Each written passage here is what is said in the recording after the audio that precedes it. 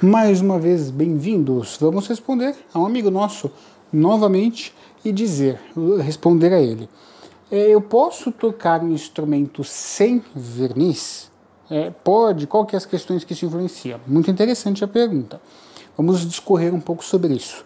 Antes, agradecimento a todos que estão nos acompanhando, desde um tempo para cá, quanto de um grande tempo para cá, tanto por aqui quanto pelo Instagram, e nos enviam mensagens de agradecimento. Fico muito agradecido, peço desculpas não conseguir responder a todos vocês, tá bom? Vamos lá. Essa pergunta pode ser entendida de diversas maneiras. Uma das maneiras que, de repente, esse amigo nosso viu, é um luthier está construindo um instrumento e ele monta o instrumento antes de fazer o verniz, porque ele quer entender aquele timbre, ele quer saber como o violino soa, por diversas razões. Mas logo depois ele vai ser envernizado. Isso que eu acabei de dizer aqui é um acontecimento, não é um fato, não é uma... tem que fazer, é um acontecimento e não uma obrigação. Às vezes acontece, o músico quer ver como o instrumento está soando antes do verniz, tá? Mas a questão é, se você pegar um instrumento, remover o verniz dele e você começar a tocar com ele, você tirou a proteção da madeira, o suor, toda aquela questão, manchas, pragas, vão ter mais facilidade de atacar o instrumento.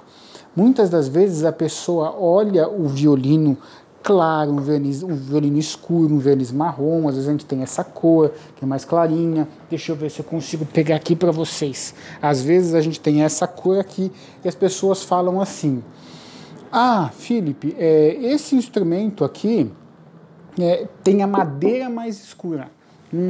Isso aí é interessante. O átiro, que é utilizado para laterais, fundo, braço e o tampo para o abeto para o tampo, também é chamado de maple em inglês, o átiro. Eles são praticamente brancos, a madeira é praticamente da cor do cavalete. É claro que ela, quando vai envelhecendo, ganha aquele amarelado, puxado por um creme, naquele bege, mas normalmente, na maioria das vezes, quando a gente trabalha a madeira por dentro, ela ainda é bem clarinha. Então a madeira não é desta cor marrom, ela é branca, e este tingimento, eu vou usar assim, este pigmento, ele é feito no verniz, e a gente chega ali em diversas camadas, tá bom? Voltando lá atrás ao que a gente estava falando.